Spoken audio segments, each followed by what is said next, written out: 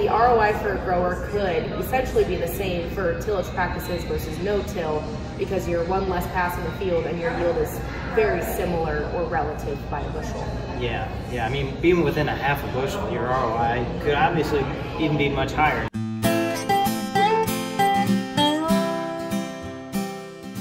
I'm Ashley Benhart, Seed and Seed Treatment Manager here with Liqui-Grow. I'm Phil Long, Regional Agronomist for North Central Iowa with Liqui-Grow.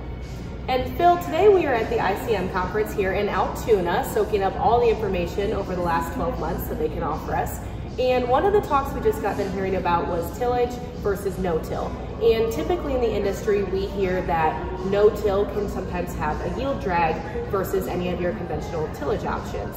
And I know you and Jake have done some research on that. Can you elaborate on kind of what you guys have seen? Yeah, that's exactly right. It seems like no-till always has somewhat of a bad connotation to it. And the research that Jake's done this year, we had 3 locations looking at the impact of tillage with and without fertilizer, essentially. So the results are kind of stark, but they paint a really good picture of the importance of fertilizer in no-till situations. So we had a no-till setup, and then we had strip till. So those are tillage options, basically no-till and strip till. And then we had a full fertilizer with and without. So the check would have been no fertilizer. And if you're looking at the no-till side of things, the check without fertilizer was 30 bushel less. So, and we're talking yields in the 270s. So it was about 240, 245 was the check without fertilizer, which is still really good. Right. But when we added the fertilizer, and this is an ExactStrip, so we're putting it right over the row, which is also important, banding it right there where the plant's going to be able to take it up.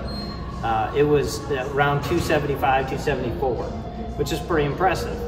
But then if you look at the tillage side of things, thinking, okay, tillage, you're working it in, you're mixing that up, maybe, you know, getting rid of some of that no-till ding, you know, from early on and stuff. We always think of cold soils and all these things.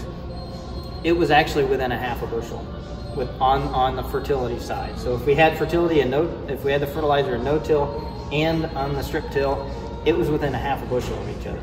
Okay.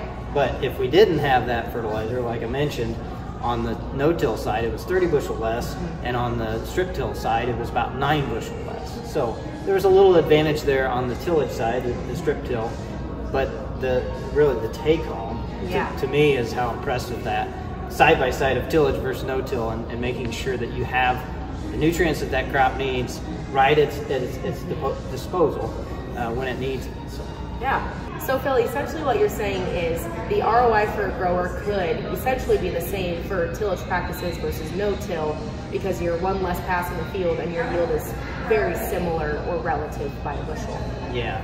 I mean, being within a half a bushel, your ROI could obviously even be much higher. Now this was 3 locations in 1 year of data, obviously, and every year is different, but still, to be able to overcome a lot of the things that we deal with, the issues we deal with no-till, just having the fertilizer placed in the right spot, to be within a half a bushel of somebody that's doing tillage, like I said, strip tillage. I mean, that takes a lot of power.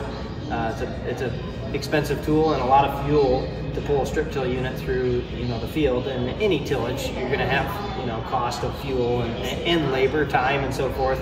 Simply having us come out there and do something like ExactStrip, to have it right there where the plant needs it, and be within a half a bushel of your neighbor doing tillage, that puts you at a huge advantage. Yeah, that's pretty cool information to hear. So thank you for joining us today, and we're going to go learn more at the ICM. Stay in the know with Liqui-Grow.